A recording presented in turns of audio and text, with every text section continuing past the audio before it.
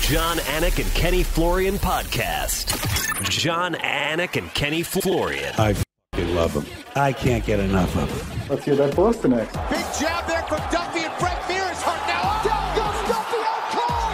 Frank Mir does it again. Rock'em sock'em robots here. Oh my goodness. Hyperbole. There are a couple of absolutely self-involved bull artists. Here are your hosts, John Anik and Kenny Florian. Headshot.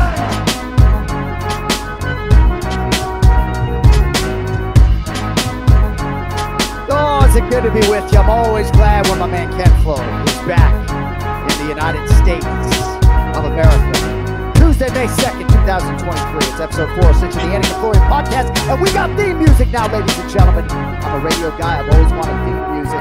Anyone out there listens to Colin Cowherd, let you know his song is sort of synonymous with the show. So Ken Flo calls on his guy, Seamus Ryan, a.k.a. MC Esoteric. And the Boston Garden Rap heretofore will be the theme song of the Anik Florian podcast. Let's go. Yeah, absolutely, man. MC Esoteric's the man. SL, thank you so much. Yeah, dude, it's good to see you, man. So we got the rights to that song, and it was almost as easy as Ken Flo just sending off a text message, you know? Pretty exciting stuff. But we didn't tease your appearance with some of the Mount Rushmore fighters in UFC history. Legends all, including Kenny Florian. I think I saw Anderson Silva, George St. Pierre, Matt Serra. So tell us all that was the last weekend for you. And then on the back end, you know, just tell us why you didn't promote it here on the Anik Florian podcast, because I know a lot of our listenership would have loved to have seen all of you legends in person. I didn't promote it because I'm a dummy and I'm terrible at promoting myself. But I had a good time, man. I was out of my element there. I had a bunch of legends, you know, champions, iconic fighters around me. I was just happy to be there, dude. But, you know, Anderson Silva, Chuck Liddell, Rampage Jackson, George St. Pierre, Matt Serra, all those guys, Matt Hughes. I mean, it was awesome. That's right. Leon Edwards was there. I was upset. I didn't get a chance. Leon, you know, we're all kind of signing and doing our own thing, and it was tough for me to go over and bother Leon Edwards in between signing autographs and stuff. But I really wanted to talk to him. That was one of the fighters I haven't really been able to meet and talk to. But it was a great time. But you know who I think would have had the biggest booth there? I'm not even lying. John Anik, if he was there. If John Anik was there, dude, I had so perfect. First of all, thank you to all the fans who came over and said all those nice things about the podcast. But everyone came over not only to like say how they want to meet you one day, but how good you are at your job. I mean, obviously, that is the most common comment I get. So I feel like I always need to relay that message to you. Thank you, buddy. You are so much appreciated in the UK, dude. Like, people were going nuts. Like, you got to have Anik. We you know, I want his autograph. You know, he should be here. We need to get some stuff signed by him. Can you guys have some stuff that is signed by you guys in the store so we can buy it? That's the one autograph. I'm not even joking. Like, that is legit what they were saying. So anyways, I forget all the names that came over to me, but there were a bunch of guys, and it was cool, dude. It was cool. Well, that gives me chills, and I appreciate you passing that along. And you and I have talked about this in the past. There's nothing better than when someone comes up to us on the road and says, hey, I listened to the Anik Florian podcast, right? Because as much as we appreciate all of the feedback that comes with the television work, this is sort of the side project. You could call it side hustle, right? But this is really, as trite as it sounds, the labor of love, the way we connect and give back to fans. So when we feel that connection reciprocated and someone comes up to us and says, I've ingested all of this free content over the last 8 years, it's very special. And that's why this podcast will always be free, audio, video, but that's very special. And yes, I do think at some point in time, and the autograph merchandise is not an issue, but I do think we should make an appearance and do a live Anik Florian podcast at some point in time. There's a lot of different things that go into that in terms of scheduling and everything else, but we'll get Longo, we'll get our producer Cody Merrow, wheels up, we'll go overseas, and we'll bring the Anik Florian podcast to the people. All right, Anik Florian podcast presented by DraftKings. Full episodes of the show on the DraftKings YouTube channel. Thanks in advance to everybody for liking the show, subscribing, and all of that noise. Nothing has changed on the audio side. There's so much to get to this week. It's a pay-per-view week, UFC 288. Of course, we have a UFC fight night to recap. Song Yadong, in my mind, has never looked better in his win over Ricky Simone. Bare Knuckle Fighting Championship took center stage. What a great weekend for them to have their biggest show to date, right, against a UFC fight night that didn't necessarily have the depth of some others. So a huge weekend for BKFC. So much to get into. I do want to start with Song Yadong, if I could. Ray Longo, by the way, coming up in about 20 minutes. I've never been more anxious to talk to Ray Longo in my life in advance of Aljamain Sterling's late title defense. Of course, Matt the Steamroller Fravolo on the fight card as well. But, dude, how about Song Yadong? And this is another reason why you should have great pause in my mind in betting mixed martial arts, especially at the highest levels, because as great as Song Yadong looked against Corey Sandhagen, he took it to that next level. And this fight got delayed and extended, right? Delayed a week from the previous week and then extended from 3 rounds to 5. Song Yadong by TKO in round 5. And I know I talked about Ricky Simón last week being maybe my favorite fighter on the roster. Send me the Song Yadong fight kit, man. All of a sudden, I'm all in. I don't know that he's ever looked like a world champion to me until this past Saturday night. He looked phenomenal. Clearly doing his work outside of the cage, and in the gym. That was one of those fights. I said it on the last podcast. The more I thought about that fight, the more nervous I was about that pick. Again, Ricky Simón, a tremendous fighter, excellent fighter, was a tough matchup for Song Yadong, but it just showed that Song Yadong is making massive improvements. He's a true martial artist who's always getting better. Thought he looked great against Sandhagen. I think this also puts that win by Sandhagen into perspective a little bit more, into context a little bit more, and it makes it that much more impressive for Corey. But again, Song Yadong is legit, dude. That division is just insane. And to see him get that win in that fashion, I think was huge for the man. Big congrats for him. I was saying there's value on him. I almost switched my pick. I decided not to, but what a win, man. That was very, very impressive. My twin brother, I inject his name into the conversation a lot. He's not an I told you so type of guy, but he was so bullish on Song Yadong's chances. And part of it was just, you talk about the improvements and just the appetite for learning. And he just lives in the gym, and I'm taking notes as you speak, right? True martial artist, tremendous cardiovascular base. We talk about Ricky Simón and Merab Dvalishvili in these glorifying terms about their ability to go 10 rounds. What an absolute beast, Song Yadong. He looked like he could have gone 20 rounds, right? The takedown defense, the ability to shuck Simón off every time he got in what you may describe as a compromising situation, his ability to immediately get out of it, and then the way he was able to finish the fight. A huge, huge win for Song Yadong. And I think you have to give a lot of credit to these Team Alpha male coaches, right? Danny Castillo doesn't have a mantle full of Coach of the Year awards. Neither does Uriah Faber. But, they get people to buy in, and a lot of these guys are loyalists. And Song Yadong has been there a long time, and he's reaping the benefits, I think. Yeah, no question about it, man. Huge win. And again, doing it in that fashion against a tough stylistic matchup, I think is going to do wonders for his confidence and propel him forward for sure. And he's a threat against anybody in that division. And that division, again, is absolutely stacked.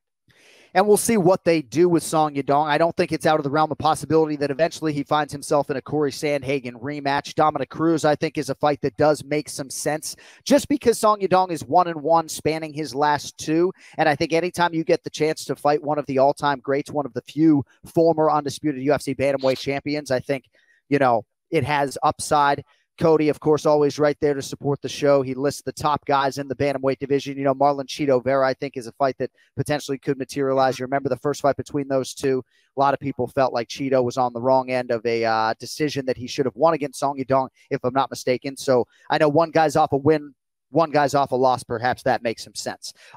Quickly wanted to get your thoughts on Caio Borralho, another one of the Performance of the Night bonus winners at UFC Fight Night there at the UFC Apex. So you wanted a 3-unit play on this guy. You were very bullish about his chances, and he made you look pretty smart there. It is Caio Borralho over the previously pretty damn durable Michal Oleksiejczuk, rear naked choke at 249 around 2. Your thoughts on that? Well, Borralho is smart, and he just knows how to put it all together. I thought he did a great job of making the right adjustments, getting the fight to the floor, and imposing that pressure and mixing in the strikes. I think a lot of jiu-jitsu guys have that problem. Rodolfo Vieira, who's coming off a great win, is still kind of struggling with putting it all together, getting his jiu-jitsu to really shine all the time. But Borralho has figured it out. He's looked great. He's obviously been working extremely hard on his striking, on his wrestling, again, and putting it all together. Looked phenomenal. That's where I thought he'd be able to win the fight, whether it was just out-positioning him through 3 rounds or ultimately getting the position that was going to get him the submission. That's exactly what he did. Excellent performance. I loved that matchup for him, and he called out, another smart fight for him, I think, in Derek Brunson. So I think he's managing things properly. He's putting it all together. He's certainly someone to watch and going to do big things in the UFC, I think. Yeah, we'll see what the future holds for Derek Brunson, but I do share your optimism on Caio Borralho. The other bonus winners, Rodolfo Vieira and Marcus McGee, who stepped in for Brian Kelleher against Journey Newson. $50,000 goes his way for the rear naked choke as part of the prelim portion. Sort of an interesting card. Some fights fell off, some fights at catchweight, but congratulations to the big winners, Caio Borralho, Song Yadong, Rodolfo Vieira, and Marcus McGee. Quickly want to share or get your thoughts, I should say, on Ricky Simon. I'm not sure if you have anything in terms of if this lowers his ceiling, the lessons to be gained from this fight. But there were a lot of people, obviously, who were high on Ricky Simon, maybe Brian Petrie, chief among them. Any thoughts on Ricky Simon and defeat before we move on? I thought he was doing a good job of setting up his takedowns as he went into the rounds 2 and 3 a little bit. But I definitely saw a little bit of hesitation and a lack of speed when it came to his striking and his striking position. I think he presented his body a little bit too much. So positionally, he was a little bit too square, and Yadong was taking advantage of that. I said in the last podcast, you got to be careful with Yadong in boxing range, and I think he was in there a little bit too much. He was landing some shots, and I think he was having some success there, but he was offering up that head and that body a little bit too much. And ultimately, it was Song Yadong who found his mark and ended up putting him down. But, I think he's going to learn from this. I think he just needs to be sharper defensively as a striker. And I think that's a very fixable thing. Every time we've seen Ricky deal with some adversity in his career, he always comes back stronger. I expect the same after this result against Song Yadong. So just needs to be sharper defensively. And I think we'll see an even better Ricky Simon this time. He's got a lot of fans around these parts. We hope Ricky Simon will rally past this setback. And for Song Yadong, I think he's got a chance to position himself at least to challenge at some point for the belt, right? What an amazing response after the Corey Sandhagen fight. We have never had a male Chinese champion in UFC history. The Li Jingliang has certainly flirted with the rankings, has had long winning streaks and big moments, and is the consensus most successful male fighter out of China in the UFC. But Song Yadong, I think, is closing that gap pretty quickly. And with the Leech not healthy, I think right now Song Yadong has the inside track in terms of title contention for the men, on the men's side in China, Yeah, two things. And Cody's just reminding me, Simone had less than 60 seconds control time through 5 rounds. I would have liked to seen better control. Thank you for reminding me there too, Cody. I think he could have done a better job of pinning those shoulders down a little bit more. I think his positioning was a little bit off. But in regards to Song Yadong, I think he is the best fighter out of China right now. No question about it. As far as the males go, he's got the best shot of being a future world champion. Yan Xiaonan on the women's side for China competes this weekend at UFC 288 against Jessica Andrade. That should be a great fight, an explosive fight. And Yan Xiaonan, another fighter from Team Alpha Male, trying to get into title contention. All right, I want to talk to you about BKFC, and we congratulate David Feldman, the entire organization, on a big weekend. But Platinum Mike Perry, in a lot of respects, he's played the long game now in terms of combat sports. I remember some of the UFC setbacks against Jeff Neal, and just nice to see him cashing checks. I remember when I was voicing EA Sports UFC 3 several years ago now, and I was going to a New York Mets game, and I ran into Mike Perry and Olawale Bamboshe on the subway. And Mike Perry going to look for new looks in training even way back then. And even though maybe there have been times that he's lacked discipline or the optimal training camp in advance of a big fight, just really happy for a fighter's fighter, Platinum Mike Perry, as he gets it done against a very big and seemingly very dangerous Luke Rockhold in any combat sports setting.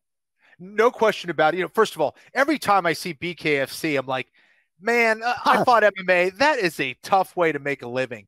However, I think Mike Perry is cut out very well for that sport, man. I think we'd see a Mike Perry that would often get injured, from grappling, wrestling, jiu-jitsu. There's so many ways you can hurt yourself in mixed martial arts. And obviously the the fight, the night of the fight, I think BKFC is more brutal in a lot of ways, right? Yeah. Taking those strikes. However, the preparation leading up to that, I think we've seen a Mike Perry that's looking pretty good. I mean, he's moving well. I think he's looking fast. He's looking lean. He's looking like he's in shape. He's landing big shots and doing it against a huge guy in Luke Rockhold. And I think he's fighting a lot smarter than he was when we were seeing him over in the UFC. And, you know, maybe the competition isn't as elite, okay? But I think this is bringing out a lot of strength in Mike Perry's game that I think is going to serve him well. I don't know if he's going to continue doing that, if he wants to go back to MMA, but it's great to see Mike Perry find his little niche and do so well, man. As far as like how he promotes fights, how he fights, his toughness, the dude's a beast. He's got big, heavy hands. He's got a young family. Very happy for just a really good dude who I think at times has been misunderstood by a lot of people. So the Luke Rockhold side of this is interesting, right? And I think when your teeth get broken like that and chips go flying, you know, you got to try to minimize the damage. Ben Rothwell with Ariel Helwani had some comments to say about the damage in this sport relative to mixed martial arts. And I think his comments dovetail with a lot of what you're saying about the grappling and the wrestling and how many injuries can materialize, not just on fight night, but in the lead up to the fight. But, bro, this is not for the faint of heart. This is absolutely brutal. And I think, as Eddie Alvarez put it well, you know, this ain't necessarily for the athletes. This is for the dogs and the fight.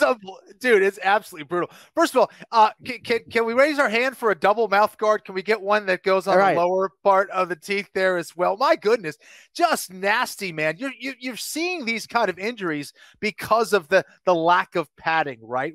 And you've seen it in mixed martial arts as well, but it's way more rare. But yeah, just nasty, dude. There's a reason why, you know, they switched from the bare knuckles to the gloves in boxing hundreds of years ago. You know, it is a totally different approach, and you have to be so smart about conserving your hands as well and where you punch. You can't be as active. You can't be just swinging anywhere wildly. You have to be very precise with where you put your shots. And this was one of those, man, for Rockhold, who's been doing this a very long time, where I thought he looked good coming out. You know, he likes being in the limelight. I think he liked that walkout. But when he ate a couple of those bare knuckle shots against Mike Perry, he's like, it just seemed like he didn't want to be there anymore. And again, I don't know if he's fighting for a paycheck or not. That may be the case. But here you have a good-looking guy in Luke Rockhold who didn't look so good looking after the fight, man. I felt bad. I really did. This isn't for everybody, dude. That BKFC is not for everybody. Luke Rockhold did post about the fight, and he sort of deadpanned. Some gloves would be nice for the next one. But I do think big picture, a lot of these guys just want to scratch this combat sports itch, and there are only so many venues in which you can do it. Of course, Conor McGregor had a stare down with Platinum Mike Perry, and certainly we are of full expectation that Conor McGregor is going to fight multiple times in the UFC, and hopefully in the not too distant future. But I just think it's interesting for a lot of fighters who feel like they're cut from this cloth and can realize success in this medium. I'm 1-1 on the streets lifetime. I mean, you probably haven't taken a lot of bare knuckle shots to your head or face in your life, right? Certainly you grew up with a lot of brothers. Like we used to do like 40% just punching each other in the face. But I don't know how many clean shots other than Brian Fisher at Gettysburg College that one time. I haven't taken a lot of bare knuckles on my head. Yeah, I got sucker punched over at Great Woods at a concert one time. Got the poke on the shoulder. I was like, yes, boom, right here, just rip my eye open, the cheek. Wow. Open. But so it was just an all out brawl with basically me and another dude against like 6 dudes, and my other friends from Dover Sherburne like, oh my god, what do I do? So was this the guy who got sucker punch about this age, you know? Yeah, it was. This guy? Yeah, it was. I mean, it looks like a punchable face kind of. No? It really does. Punch that face. Dude, I was like 140 pounds soaking wet with 2 bricks in my pocket. And it was crazy. But dude, listen, you know, bare knuckle fighting, this is why you grapple. This is why you learn how to grapple, because first of all, not only are your hands going to break, but one shot, you have one shot that's not even a great shot, and you get your face ripped open. Like, that's just what happens. So I don't know if Keith Florian listens to the Anik Florian podcast the way Dr. Gus Florian does religiously. I bet Keith was a street fighter, no? He definitely was. Yeah, he was. He was known several towns over. Yes. There are actually some stories about Keith that we can't share. And hopefully we didn't just incriminate him. But yeah, I mean, Keith, you know, you talk about everybody named Keith being no nonsense, right? Keith Peterson, Keith Florian. Keith Florian is no nonsense. So Eddie Alvarez and Chad Mendes fight to a split decision. And Chad Mendes now, I think, finally feels like he can walk into retirement with clear intentions and a tremendous, tremendous fight. I don't know, man. I've talked about not being able to relate to the physical and the mental toughness of these athletes so much, but particularly in this setting, man, it's just incredible to watch these guys just eat bone on bone and get knocked down and fight right through it. Just absolute fucking dogs. Dude, absolutely. Mendes and Alvarez. What a fight, first of all. Just freaking kudos to those two who not only brought it, but we saw some great technique. There was some excellent boxing, excellent exchanges back and forth. They were aggressive. They were going for it. It was technical. Like, man, kudos to both those guys. I was loving that fight. I thought that both guys looked great. I think Alvarez was just landing maybe a little bit harder, was fighting a little bit smarter. Mendes looked like just a ball of muscle, man. He reminded me of Sean Shirk in that fight. Yeah. But Alvarez, again, we know how tough he is. He's proved it, I mean, hundreds of times, I think. But what a fight, dude. The two studs going at it. The underground king, right? The underground king, Eddie Alvarez. All right, big weekend for BKFC. We congratulate them on that. But, of course, you know what it is this weekend. UFC 288 destined to deliver with a bantamweight banger in the main event. Aljamain Sterling and Henry Cejudo. Who leaves Jersey with the title? Well, you can place your bets right now on DraftKings Sportsbook, the official sports betting partner of UFC. New customers can make a $5 bet and score $150 in bonus bets instantly. But everyone can take the MMA action to the next level with DraftKings same-game parlays. You combine multiple bets for a shot at an even bigger payout. And I've got to tell you, folks, the two biggest fights of the night are both exceedingly close on the number. Aljo and Cejudo have been hovering at a pick 'em all week. Gilbert Burns just a slight favorite against Bilal Muhammad in an incredibly high-stakes welterweight co-main event. If I were you, I'd want to get in on the action, so download the DraftKings Sportsbook app now. Use code AFPOD. Bet $5 on any UFC 288 fight and get $150 in bonus bets instantly. That is this Saturday on DraftKings Sportsbook with code AFPOD. Gambling problem? Call 1-800-GAMBLER in Massachusetts.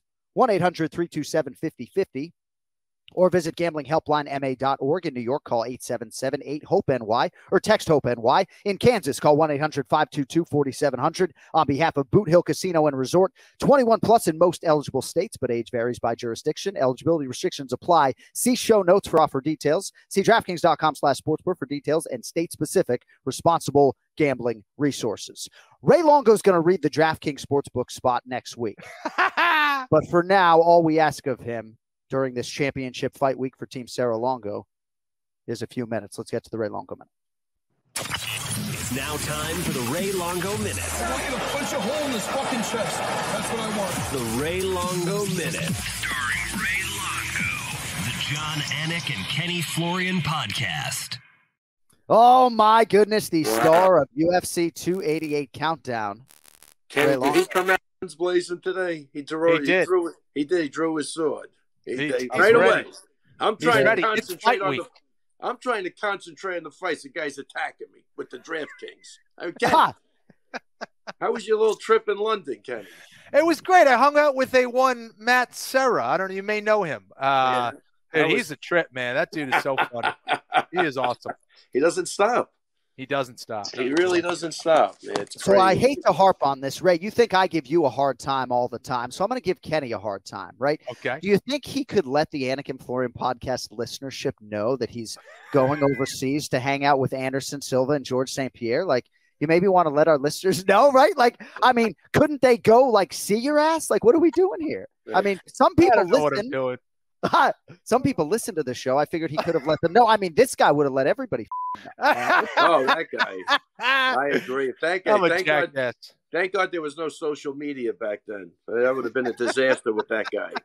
So how are you doing? It was great to see you shine on Countdown for UFC 288. At one point, Longo's like, all right, I'm out of here, and then they cut. I mean, absolutely beautiful. Star of the show.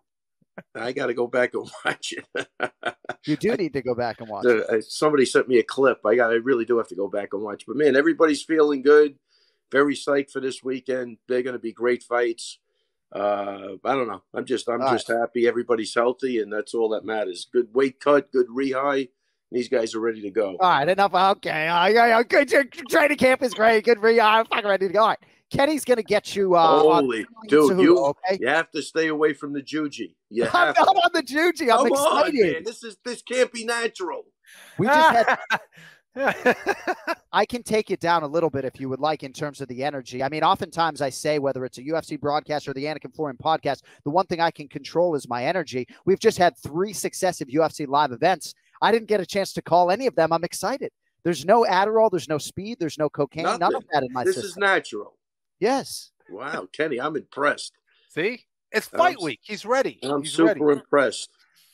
I'm going to start with a softball, and then Kenny's going to ask you about Aljamain Sterling and Henry Cejudo. Yeah, definitely. Song Yadong against Ricky Simon. I got to tell you, man, I didn't fancy Song Yadong a real-world title threat until this past Saturday night. I feel like he kind of unleashed a different, better version that really looks like championship ilk. What were your thoughts on Song Yadong? I'll keep it. Well, first off, I don't think he's been in a lot of good fights. I think to me the difference in that fight was the experience of the guys Song was fighting before that, and Ricky just didn't have that. That's right off the bat. He fought some really good guys. When you're in there with good guys, anything lesser than that, I think you see a big difference. And I think Ricky Simon, he's good. He's good. He's not great, but he is good. He's, he's a gamer, but, I'm not sure that's the fight to look at. I don't think Ricky was at the point, of like a Corey Sandhagen or some of the other guys, Marlon Moraes. So I think that's why you saw what happened. I mean, I definitely picked Song to win that fight. I don't know. I always look at who the guys have fought before that. That's the first thing I normally do. And I just think he fought the better competition. And I think it really looked like that. You could see there was a big discrepancy in a lot of areas. And I honestly, I don't know what Simone was even trying to do in that fight. He just got stymied and shut down, and he looked like he didn't know if he can strike. We know he could wrestle. He's got a good gas tank. It seemed like he didn't use any of those things synergistically at any time. Like, you know what I mean? Once he got stopped one way, he went to the other thing, and he got stopped. He kind of came back. I don't know. I thought it was he's good. He's good, but he's not. I think that proves that he's not where he thought he was. I think that's where I'm kind of feeling with that. I think he thinks he's better than he is, and he is very good. It's not a knock. I just think he's got to get his head together, regroup, and he's going to have some tough fights now coming up. He's not going to have an easy go. Yeah. Ray, when I'm thinking about this Aljo and Cejudo fight, it can be a tough one. And I guess I'm wondering where your head is at as a coach and how you prepare a fighter for a guy who's been out for 3 years, right? Is that something you harp on? Again, so much can change in 3 years. He could be a completely different fighter. Where are you mentally, and where is Aljo mentally? And kind of how did you prepare for that long layoff, and a guy who obviously is a phenomenal fighter, excellent pedigree, excellent credentials, but you haven't seen him in a while? Yeah, I mean, look, first off, Henry's not stupid. He's definitely a student in the game. You listen to him break down fights. He sees something in Aljo he thinks he can exploit. I think the difference is going to be when he can't exploit it, does he have a plan B? Because Aljo is a really tough guy to prepare for. He's super unorthodox. I'm going to say Aljo sometimes doesn't know what Aljo is going to do, and right. He's kick heavy, which isn't easy to find a guy that could do that and mix in the takedowns. And I think a huge discrepancy will be if Aljo gets on top, that'll be an absolute nightmare for Cejudo, a position where we haven't really seen him in with a guy of Aljo's caliber, like defending his neck for 3 or 4 minutes. So, as far as the layoff, I mean, you just take it like the guy fought last week. Do we harp on it? No. Did we talk about it and mention it? Yes, of course. Obviously, but you don't know. You don't want to go in there going, oh, he's got a 3-year layoff. He'll never be the same. Then you'd be setting yourself up for a disaster. So, Aljo's camps the last couple of times is, it's kind of like a rinse and repeat. He's got his process that he loves. the way things are set up, and he sticks with it. And, we'll just take it from there. But I think if Aljo, like, again, his head's in the right spot, the rehi goes great, Aljo will be a nightmare for that guy. I mean, because Aljo's just – somebody said, will this be his toughest fight? And I said, no, I think the second Jan fight by far was the toughest fight because of what he had to go through, and then he had to prove it. I mean, there had to be pressure on him, just to prove himself with that fight. So I think Aljo right now, what you're seeing is a guy that's very, very grateful to be in the position he's in. He loves everything about his life. Training camp went really well. He looked freaking phenomenal. And he's just going to take it, he's just going to fight, and that's it. He's not putting any pressure on himself for sure, and I think that's what's really going to make him dangerous in this fight. The Ray Longo Minute every week here on the Anik Florian podcast. I have a lot written down to get to with you today. I'm going to try to be a little bit more subdued with my energy. There are a lot of monotone broadcast journalists out there. If you'd like me to fall in line. No, go crazy. That guy. All right, so it's Tuesday of fight week, Ray. It's Tuesday. It's 1 p.m. Eastern time. For me, wheels up to Newark, New Jersey tomorrow morning. For you, it's wheels down. You get to drive. It's within the tri-state area. When are you leaving? I'll be. Nice. Wow, I got to tell you, Kenny, he might have surpassed all other episodes. I think he's excited. He's excited. Very dead. Damn. Yeah. I hope it's infectious. I've been doing nothing but childcare for half a month. I can't wait to get out of it. And it's a pay-per-view on the East Coast. It's not a huge flight for him. He's excited. Yeah, that should be that. You should be happy about that too. But I should be there Wednesday night or early Thursday morning. I definitely want to make the interview with you and whoever you're doing it with. Yeah. No. Right? Don't you have an interview scheduled at like 12 with him? Yeah. Yeah. I think that's when it is. Yeah. I got my Frankie Edgar shirt on out of respect in New Jersey. Looks like I'm pitting out. So the Arm & Hammer deodorant is failing me today. Wow. But yeah, I'm excited to take a piss outside. We can't keep those pits dry no matter what. Oh, there's nothing. No, what I've been wearing is a lot of black clothing. And that seems to just mask the issue. But we're going FE for Frankie Edgar because, we're going to New Jersey this weekend. Okay, so one thing on UFC 288 Countdown that Aljamain Sterling said, and again, when your athletes like Chris Weidman and Ally Quinton, Aljamain Sterling talk about you publicly, it's amazing for us to hear because we always know you to be that guy. But then when they describe you as just being a great ear or a great resource or taking them for who they are, however quirky, like the UFC bantamweight champion Aljamain Sterling, right? I just give you a lot of credit for navigating all of these different athletes. Like, you think I'm out of my skull piece. How about Matt Serra, right? Tremendous navigation by Ray Longo.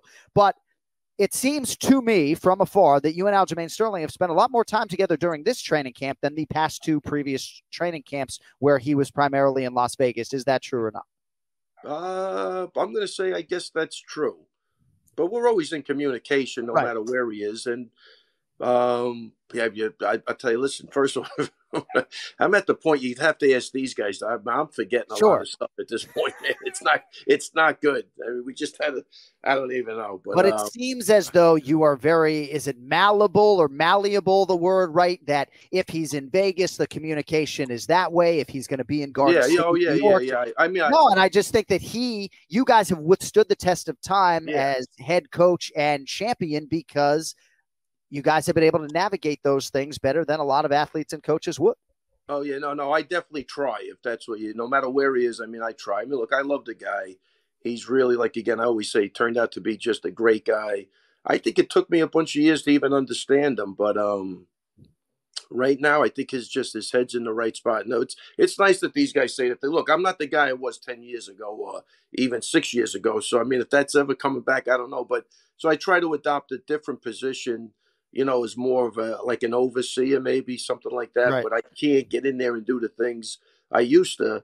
And I've had other coaches tell me, I think you're crazy. You shouldn't even be holding pads for anybody. Even Kenny, you mentioned that the other day. Like, what the hell are you doing? Like, definitely telling me you're out of your mind. So, but I mean, it's what I love to do. And if I'm going to go out, I'm going to get carried out in that scenario. But yeah, so I just try to be there for everybody. Look, these are good guys, man. We all grew up on Long Island. There's a common bond. And, me and Aljo are always, goofing around each other. When I go to Vegas, he wants to show me a big movie theater. Look at this movie theater. You'd love it out here. And, the other day, his friends came in with their kids. They were like 2, and I was saying they were just telling me how they wish their Uncle Aljo was back on Long Island, So it's a funny, bit going back and forth. But Vegas is definitely going to be his home. And bloody, bloody, blah. I don't even know if I'm answering the question. But no, you are. I just feel like a lot of coaches and fighters and commentators, there's a lot of sensitivity with all of these public figures. But I do think with a lot of athletes and coaches, hey, if you're going to go to Las Vegas, and you're going to work with Eric Nixick, a lot of people might have not wanted to continue the alignment. And I do think in large part, you just said something very telling, that it took you a few years to really get to who Aljo was at his core. And largely, you've navigated this relationship with a champion on his terms, with a little back and forth and a lot of give. And just giving you credit, not because you're my friend. That's all. No, without a doubt. No, Riley. He's I've had some heart-to-hearts with him where I think I really know him, and I think he knows exactly who I am. So, maybe 15 years ago, that scenario wouldn't have worked out with a younger me. As I get older, I try to be more of like a patriarch to the team and just, try to inject some common sense here and there, even though I might not have any myself. But when I'm outside looking in, it's always easier, right? So right. I just look. It's all about the W. It's all about seeing these guys succeed, accomplish their dreams, and that's what makes me happy. I mean, maybe I'm odd or I'm weird, but I think I'm blessed with a great life through the martial arts, and I want to see all my fighters have the same, happiness and success that I did. And I really think, like, without the martial arts, I wouldn't have been nowhere near. Well, you know what? I say this, I probably would have had more money, but been less happy. I have less money, and I'm happy. I could retire tomorrow, but I'm just happy. I'm just content where I am. I'm happy. So I'm trying to give back, but it's just hard to leave the gym at this point. I do love being there. And I think it kind of keeps me young, and, it's got a dual purpose, but I don't want to stick around too long where I'm hurting anybody either. You're not hurting anybody. You're just continuing to excel across multiple decades. Flo, get with the Anik Florian LLC CFO. Let's get an extra $1,000 to Longo this quarter, because he would have been richer if he had chosen a different path. I knew that speed would pay off in one way or another. He's making irrational decisions. Yeah, up that $1,000. Yeah. By the way, if anyone does have Adderall, I'll be staying at a hotel in New Jersey. You can certainly drop it off. All right, I have a few other things that I would like to get to with you, and then I'll get you out here at the bottom of the hour. Very excited to give you a big hug in Newark, New Jersey, by the way. Yes. All right, so for UFC Fight Pass, Kenny Florian and I host a segment called Anik Florian Rewind, in which we go back and look at fights involving talent leading up to a big fight. So last week we looked at Aljamain Sterling's win over Corey Sandhagen, and we looked at Henry Cejudo's win over Dominic Cruz. How recently did you watch the fight between Henry Cejudo and Dominic Cruz, and was there any major extraction from that Henry performance? Kenny and I seem to remark a lot about the leg kicks from Cejudo, one of myriad weapons that he seemed to have at his disposal against Cruz 3 years ago. No, watch the fight a bunch of times, of course. Because if anybody's got like similar movement, that's definitely different. But both Dominic and Aljo will move. They're not really standing still too much. So I did watch that fight a lot. There's a couple of takeaways, but we'll wait to see what happens in the in the octagon. But as a coach, the first thing I'd like to test is Henry's gas tank for being away for 3 years. I don't want him fighting on his terms. I'd like to see Aljo fight on his terms, and Aljo's got the gas tank to do it, and that's where I hope the fight goes. But I'm really excited. It's going to be a good fight. I'm telling you, Aljo's head's in the right spot. I really think this is a great fight, and really all the respect to Henry. I think what he's accomplished is unbelievable. And, I don't even want to talk about the 3-year layoff, because you got to assume the guy did the right thing and he's ready to go. But I think he looked at Aljo, again, I said at the beginning, I think he sees something that made him really want to jump at this fight that he thinks he can exploit, and we'll see if he can do it. Ray, what do you think this does for Aljo? You know, to beat someone like Cejudo, who is a 2-division champion, Olympic gold medalist, where do you think this puts Aljo as far as his legacy in the 135-pound division if he gets the win? I mean, Kenny, I think this is huge for his legacy. You know what I mean? Look, I did an interview the other day. They're always going to find something to hate on. Like, it's just the way it is. But to me, I think this cements his legacy. You know what I mean? I really do. I think with all the stuff he's been through, the win streak he's been on, the way he's handled adversity, this win over Henry is huge for him. Huge, because Henry is a 2-time 2-division champ, and he's done some really great stuff too. Love what Henry's done. And I love the way Henry walked away from the game. I thought he did the right thing. He just, got up and left and wanted to try new things, and I hope he tried a lot of new things instead of training. But, we'll see. We got about 4 days. We'll see exactly what's going on.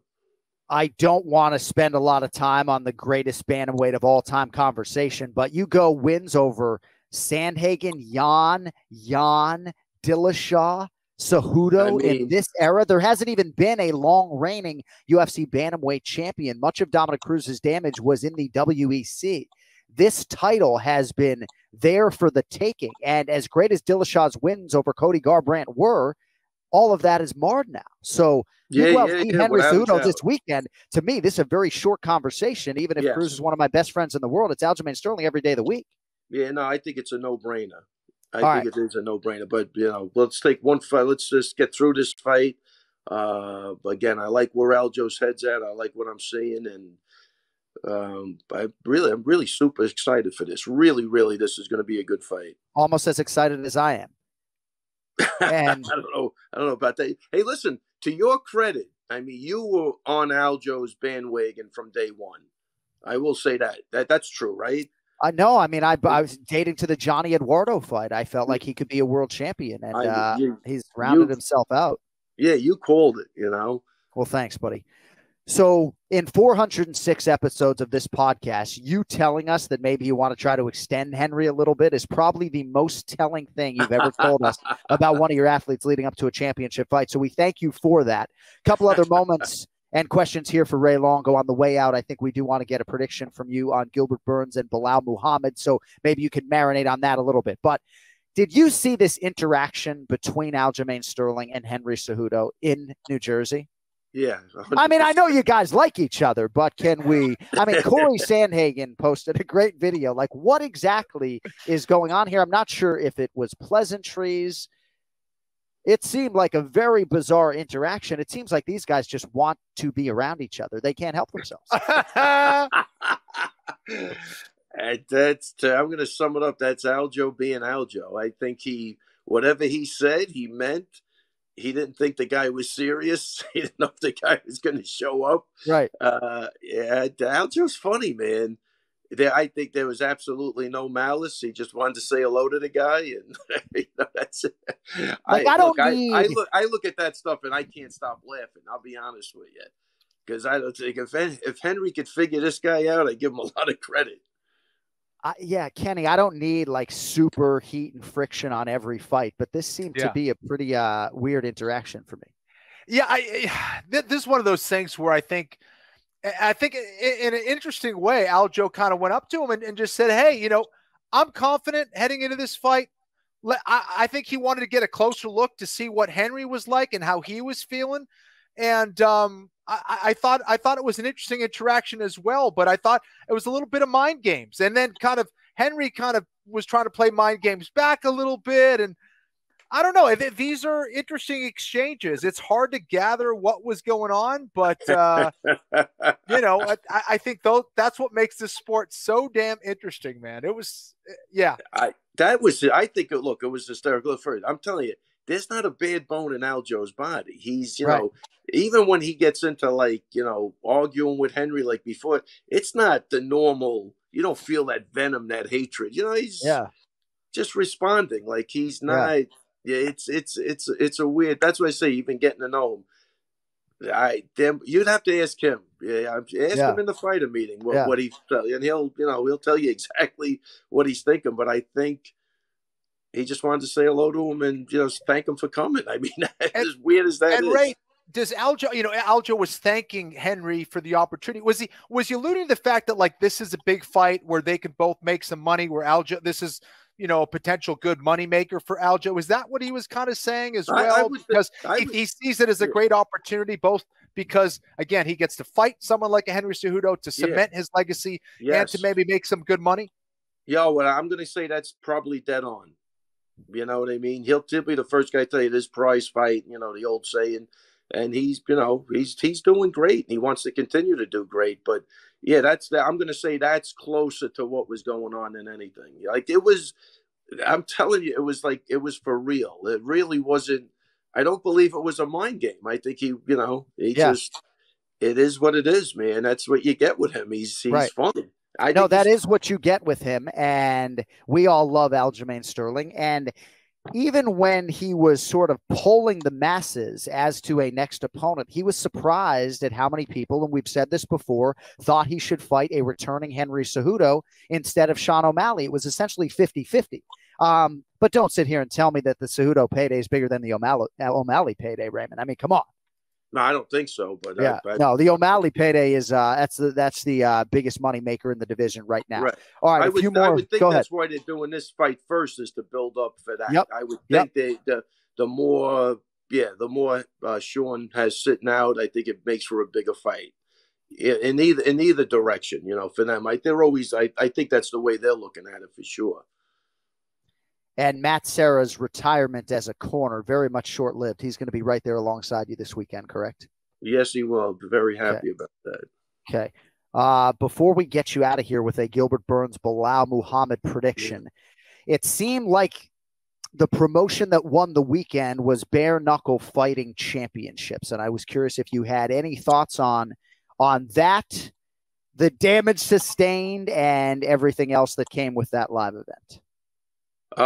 Definitely tuned in.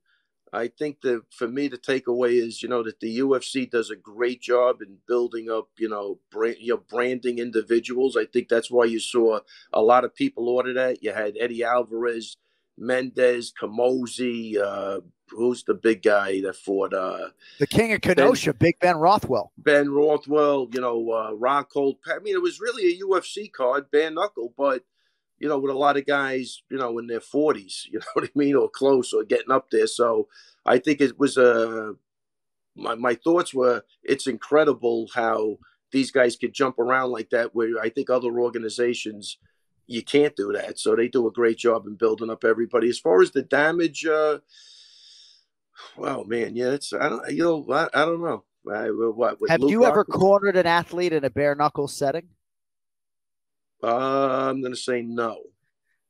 Because, Kenny, I'm looking at Jason Perillo in the Rockhold corner, and he just sort of looked like he had 1 foot in. Almost like, what am I doing here? But maybe he has before. I just think for a corner, man, it's got to be a new situation. Yeah. I mean, I didn't corner, but I did help Paulie Malignaggi out when he fought the Russian guy, Artem Lobov.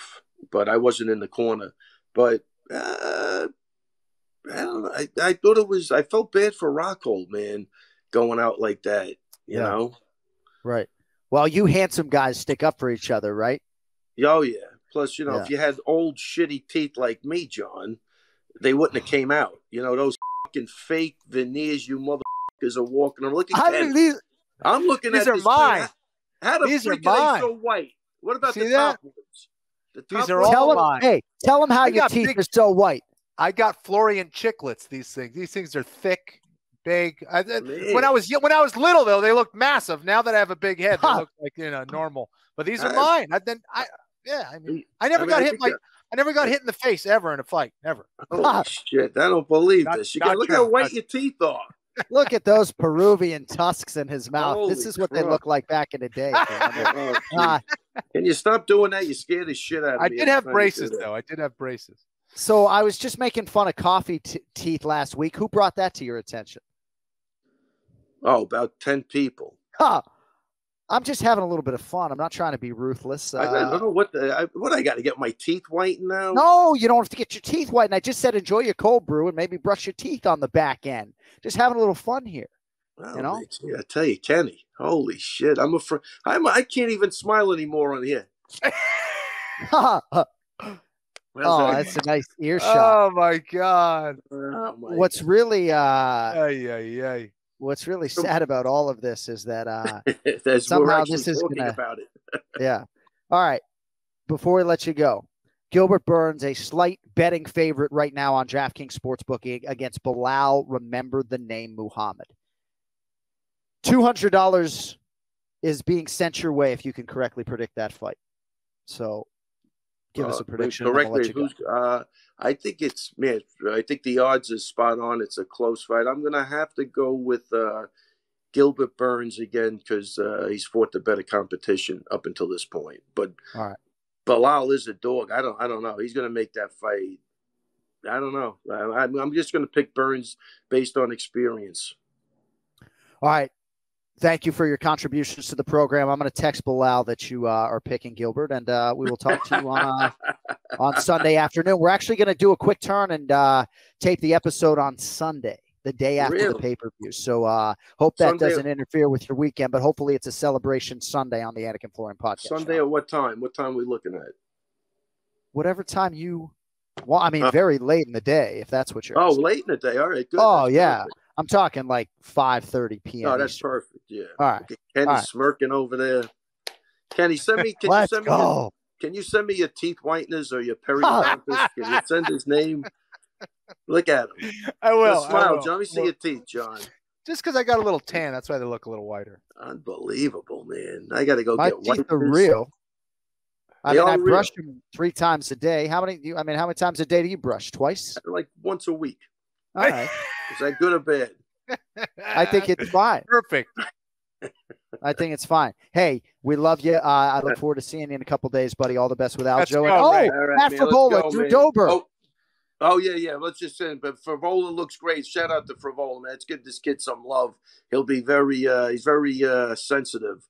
So that's going to be an interesting fight. They both have really tough fights against great opponents, and that's what you want. So I think it's going to be a great night for everybody. You see the betting line on that one?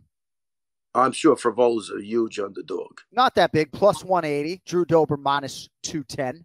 All right. I would have thought it would have been more like 240 plus 2. That's good. That's not bad. All right, I'll take it. Hey, huge weekend, buddy. I'll see you in a few days. All right. Take it easy, guys. Good luck, Ray. Take care. Thank you. Every week here on the Anik Florian podcast, and I don't know if he's messing with me or what, wanting me to like tone it down during a pay-per-view week, but we'll take that conversation off the air because now joining us for what has become a monthly spot. You know, I was playing with names for this segment, like put the shine on Sheehan. I mean, I don't know what we're going to do here. Sheehan shine. I like the verb shine. I like this guy even better. Host of the SevereMMA podcast, SevereMMA, Sean Sheehan. You can find the Sheehan Show on SureDog.com. Appreciate your time as always, brother. Good Tuesday. How are you? I'm not too bad. Now, a busy weekend with Cage Warriors here in Ireland, so I was at that for the weekend. So, very busy weekend. Every weekend seems to be a busy weekend in the world of MMA, but yeah, I'm good now. It's great to see, the next level of Irish MMA, I suppose, coming on to the world scene. So there was some great talent on that card and some great talent coming up next week as well. And I know your love life is in a good position, but if your significant other likes weekends and hanging out on them, she might need to find a different man. You did mention you just finished covering Cage Warriors 153 in Dublin. And it seemed like on Twitter you were sort of blown away by the in-house production or something that this live event held for you. And what I always tell people, if you haven't been to a UFC live event, you just got to understand how much effort is put into the in-house. So what was it about that live event that had you on the Twitter machine shouting them out? It was great because a lot of the promotions around here, they throw on the fights. We have the fights, they're great fights, and that's it. But KSW came a few years ago, and I was blown away. If anyone's watched the KSW show, it's unbelievable. And Cage Warriors were in Cork, in a smaller arena down in the country just before the pandemic. So it's good, 4 years ago at this stage. But they were in the big arena, with 5,000 or 6,000 people there. And they put on like this light show before the show started with the song "This Is the Greatest Show." It was unbelievable. They lit up the cage. They did another one like, Teenage Wasteland that the UFC do. They had their own version of that before the main card. It was just really good. And the great thing about Cage Warriors as well, like if, let's say you're a UFC fan, they have the octagon. So it's the same cage as the UFC, which a lot of other promotions don't do. They're on UFC Fight Pass. It's like it's the road to the UFC kind of for this side of the world. And it's really great. Like I'm sure a lot of the lads you talk about, Arnold Allen came through Cage Warriors, Conor McGregor came through Cage Warriors, Kyle Pinder, Michael Bisping, Dan Hardy, so many others came through Cage Warriors, and they're still doing a great job of it at the moment. And it's funny, there's kind of a big divide around here at the moment. Do you go the Cage Warriors route, which is, not the best paying route, I suppose, in the world to get to the UFC? Or do you go to the other places like Bellator, like PFL, and Brave and Octagon and places, which are playing good money, but you're probably not going to be getting to the UFC if you go that route anytime soon anyway. And it's a big debate here, but what it's creating is this buzz in Irish MMA. There's obviously, we had Cage Warriors on Saturday. There's another Cage Warriors card later in the year. There's a Bellator card later in the year. There's a PFL card later in the year, all in Ireland as well. So this is absolutely massive. And we'd hope, obviously, that the UFC will be back at some stage as well. So there's a real buzz around Irish MMA at the moment. It's absolutely fantastic. No, it's very exciting, and you set it up beautifully. So in terms of you coming to the U.S. or going to see Ken Flo at a PFL event, I'd imagine you have to be pretty selective. I mean, there are major national media outlets in the United States who don't send a reporter to our big pay-per-views. So I know it's a little bit problematic no matter where you are, but like if Conor McGregor fights September, October, like, do you come to Vegas or not necessarily? No, I haven't gone to any of the American cards yet.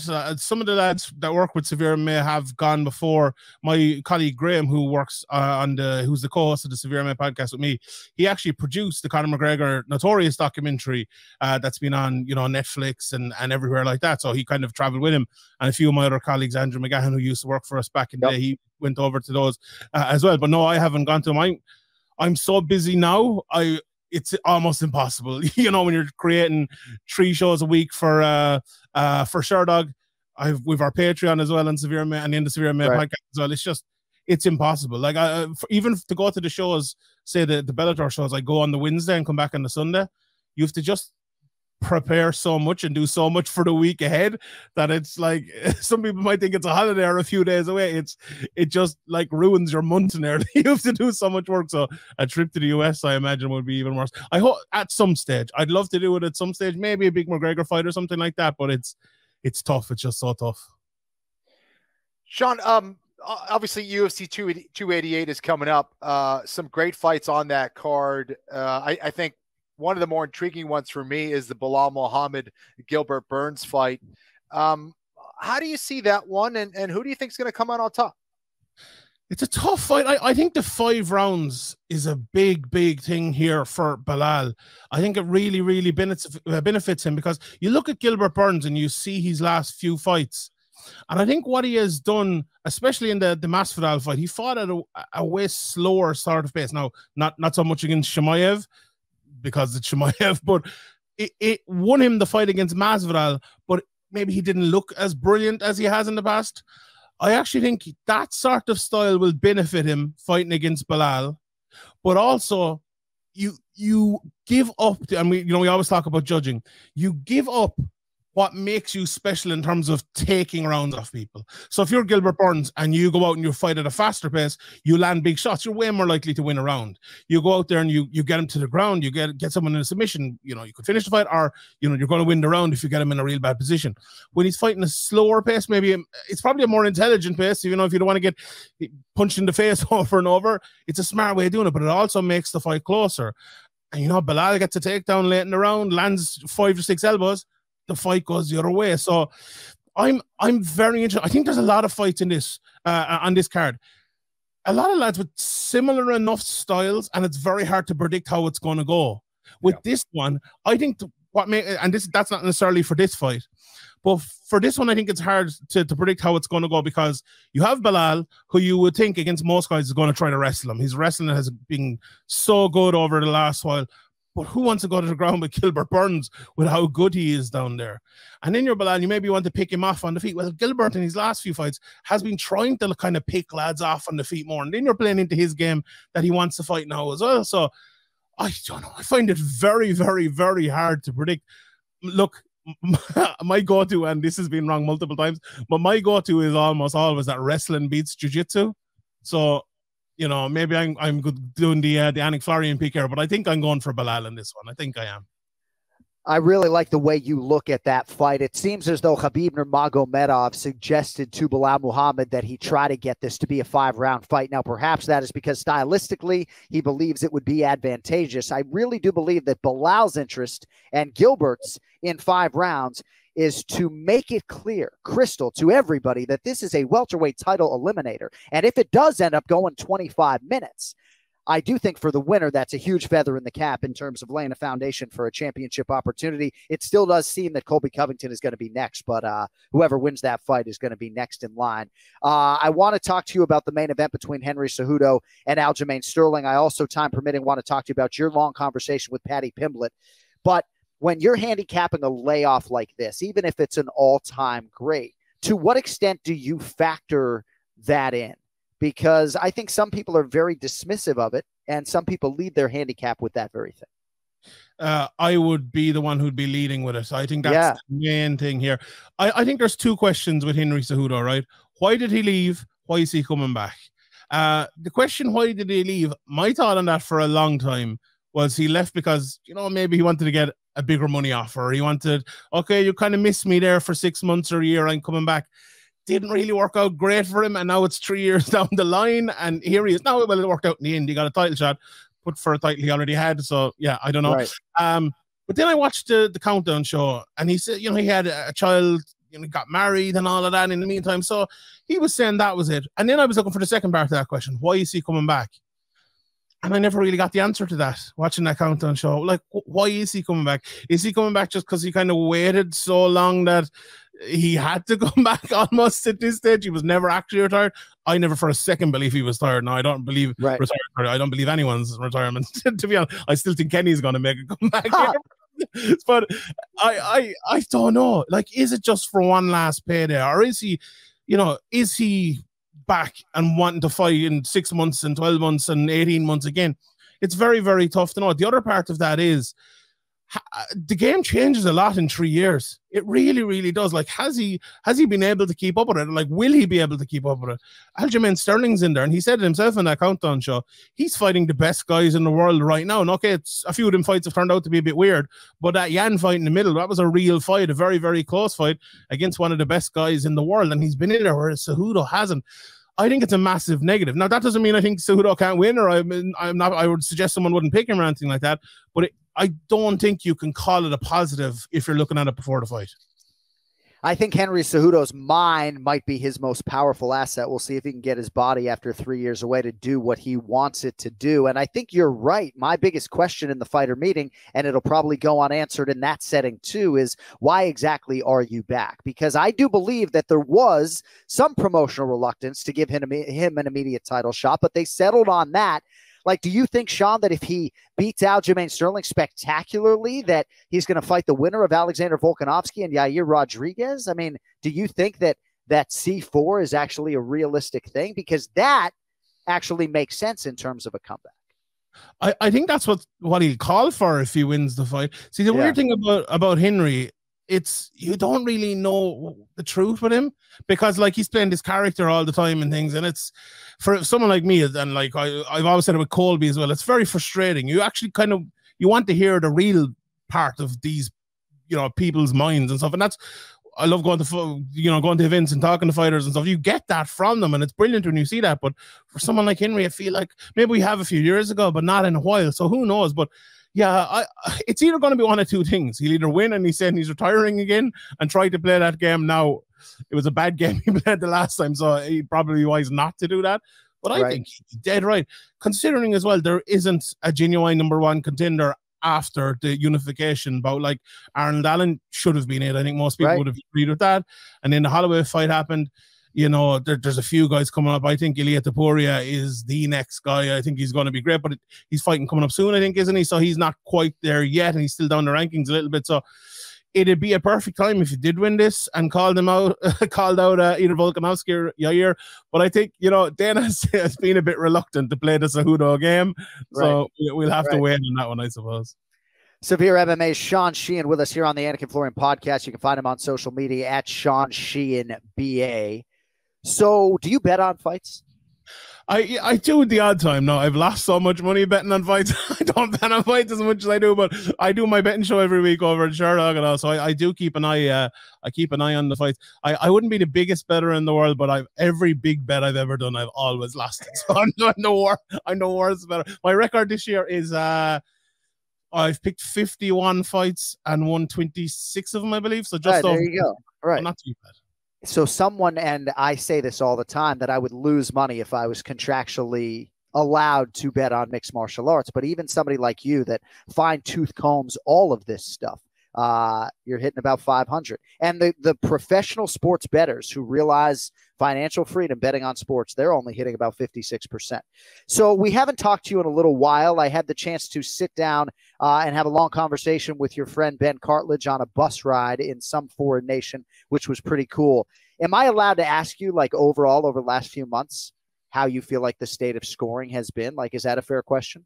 Yeah, that's a fair question, I think. I wouldn't say bad. I wouldn't say great. It hasn't been as good, I think, as it was. We hit a sweet spot 2 years ago-ish. Yep. And it went downhill. You know, we've spoken about the adjustment to the 10-8s and everything like that. A big issue recently, and I was talking to someone about it over the weekend, there's been a lot of, like, clashing cards and clashing weekends. Let's say, you know, what was it, 2 weeks ago? Bellator had Friday night, Saturday night, and the UFC had the Saturday night card. That's a lot of judges you need. You know, it's a lot of judges. And it's funny, you mentioned Ben Cartledge there, and he was doing, I was talking to him at the weekend, but he does the Cage Warriors cards, right? And usually when there's a Cage Warriors card, there's either 3 or 4 judges, and they do the whole card. And it's extremely consistent. It's always extremely consistent. And then you go and you look, say, a UFC card, and maybe there's 7 or 9 judges or something like that. Obviously 3 on every fight, and they rotate.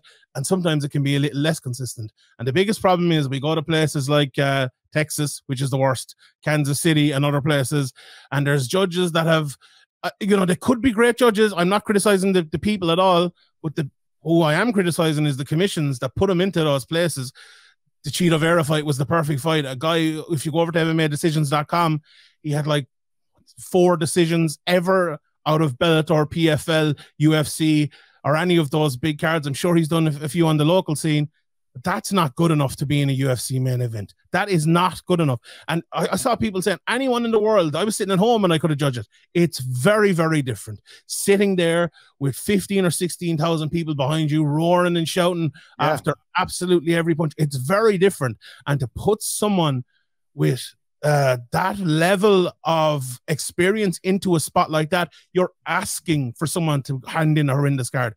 That's a massive problem. We have a lot of big issues in judging, to be honest. One of the biggest issues, I think I've mentioned it before, is the judges' placement at the cage. Sometimes they place them behind one of those screens and they can't see it. I saw Ron McCarthy once, there was a big head kick knockout, and like he barely moved his head and he was able to see it. That's another big issue. The 10-8 is a big issue. But yeah, I think there are those issues. I still think, you know, I like the criteria. I liked it better before they changed the 10-8s. But one massive thing that I think has helped is, you mentioned Ben Cartledge and his colleague David Letheby as well from the UK. Yep. They have both been brought in to the US to help out, because there's a look at the UFC doing a lot of Apex cards. There's a lot of work for those judges in Vegas, so they've been brought in to help. And I think that has really, really helped as well, and will help. You know, they've only done a few cards so far, but it will help going forward. And I think that's a thing that the UFC, Bellator, and all the promotions should do even more, is bring the best judges into the big cards. All right, we got a couple more minutes here with Sean Sheehan. One of the biggest knockouts this year was the Israeli Yanal Ashmuz, spoiling the UFC debut of one Sam Patterson.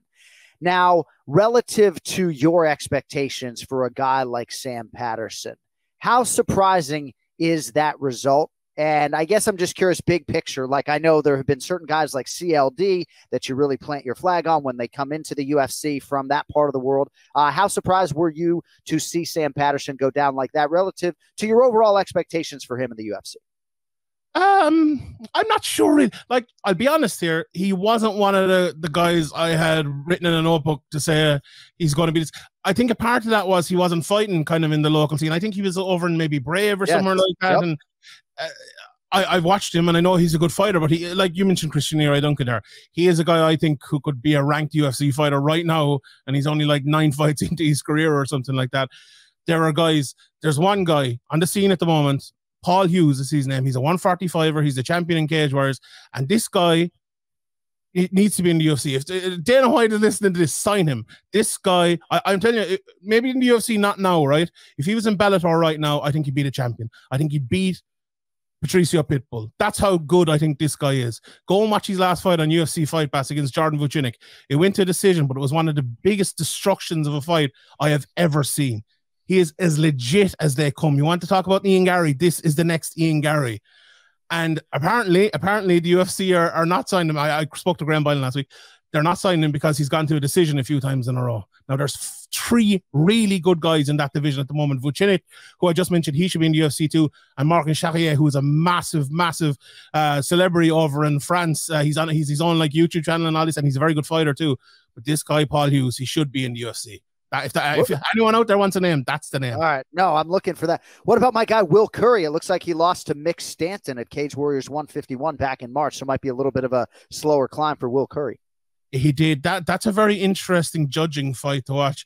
It was one of those ones where Will Curry got a lot of ground control time, but Stanton, he did a great job. He kind of got into like this kind of Kimura twistery type of position and turned him around and ended up on top and landed some good shots and won it. He's a guy that's been around for a good long time, and that's when you go through the Cage Warriors route. If you're a young guy coming up in the sport and you're meeting people who have been around and done it and fought some of the best guys, it's not easy to get through them. It's not easy to get through them. Will Curry, you only have to look at a picture of him to see what's great about him. His physique is absolutely unbelievable. But look, I thought he'd win that fight, but I also thought if he did win that fight, he needs 2, 3, 4 more before he's going to the UFC. He's one of those guys. I'm not saying he can't be that in the future, but right now I don't think so. He was in Modestas Bukowskis' corner and just was absolutely brilliant, and that's why we gave him some shine on the broadcast, and that's why I'm monitoring his career closely. But I think you're spot on, 3 or 4 more, and maybe we'll see Will Curry in the big show. All right, before we let you go, you had a long chat recently with Paddy Pimblett. Just curious if there were any major takeaways on that, and what do you think the future holds for him maybe later this year into 2024? The most interesting thing that came from that was he said he had surgery 7 weeks before it, and he just did his first rehab session that day, I think, or the day before, which to me suggests that is a very, very bad injury. You know, to have to wait for 7 weeks. And I saw a picture of him the other day. He was in a boot and everything. You know, I think he told someone else as well it's going to be towards the end of the year. So this has been a very bad injury, a worse injury than I think anyone would have predicted. So yeah, it was interesting. I had Paddy on, you know, Cage Warriors kind of got him on to predict the card, and I asked him a couple of questions about Cage Warriors, and he didn't really seem that up for answering them. And then I asked him about like injury and the last time and Jared Gordon and all that, and he was mad to answer those sort of questions. So look, that's Paddy. When we get him back, I think he'll be right at it again. You know, it's interesting to see how the fans will react to him. Like that last fight was not good for him, the lead up with all the drama that went on. And then after the fight, you know, a lot of people thought he had lost. Right. I think the next fight is a big bounce back fight, whether it's a rematch or anything. It's massive. Because the interesting thing, look, I've been watching Paddy for years and years and years. A lot of people might think if they're watching in the US, Paddy's he's on the way up. You know, he's a prospect. He's not. You know, Paddy's in the prime of his career right now. Yeah. He was fighting Soren back 4 and 5 years ago, and really, really good fighters. He won a title in Cage Warriors, lost it, came back again, had 5 or 6 fights after that. This is the prime of Paddy's career, and he needs to do it now. And injuries are a big issue, and all of this. It's going to be an interesting next year for Paddy. Massive, I think. Beautifully put. It's going to be a huge, huge next fight for Paddy Pimblett, whether it's against Jared Gordon or anybody else. All right, if you want more from Sean Sheehan, cranking out 3 shows a week at Sean Sheehan BA, we appreciate your time, brother, and enjoy the pay-per-view. And by the way, if you ever want to come to the U.S. as a fan and go to one of these shows in a non-working capacity, say the word, my tickets are yours, bro. I think that's a better idea than going to work. Right. Maybe I'll do that. Maybe I'll do that. We'll Thank you, buddy. Good to talk to you as usual. Sean Sheehan with us here on the Anik Florian podcast. He speaks a little bit to the navigation of cranking out several shows a week. And just to peel back the curtain for you folks a little bit. So I will get off the air at about 2 or 3 in the morning after the post-fight show at UFC 288, right? Then I have a few hours. I'll do some voiceover work in New York City on Sunday, and then we are taping our next episode, or I guess episode 408 next week at 4:45. And all the while, during my pay-per-view week in Newark, New Jersey, I'll be voicing the show in Charlotte, North Carolina, right? So sometimes there is this condensed nature of the preparation, and I feel Sean Sheehan's pain on that front. All right, we are done for today. Good news, though. Right back in your life in about 48 hours. Predictions for UFC 288 from Kenny Florian and Brian Petrie. We will have no fewer than 7 predictions coming up in about 48 hours. Thank you to our guests today, Ray Longo and Sean Sheehan.